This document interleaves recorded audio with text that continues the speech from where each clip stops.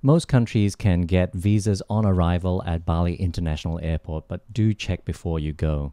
If you are one of those countries, then what you need to do is not go through immigration straight away, but go through to visa on arrival. There is a counter where you need to line up and get ready your $25, which is the current amount that you need to pay. You can pay in your local currency, but they will give you change back in either US dollars or Indonesian rupiah. Once you've paid your fee, you will get something that looks like this.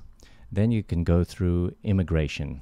Once you get out of immigration, you'll get out to an open area like this, where if there is going to be a driver to pick you up, they'll be holding up a sign.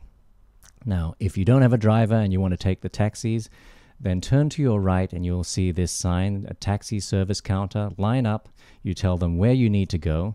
They will write down the fee on an airport taxi bill like this, and you'll be required to either pay at the counter or pay directly to your driver. Then get in your taxi and off you go. Have a great holiday. Monkey see, monkey like, monkey do.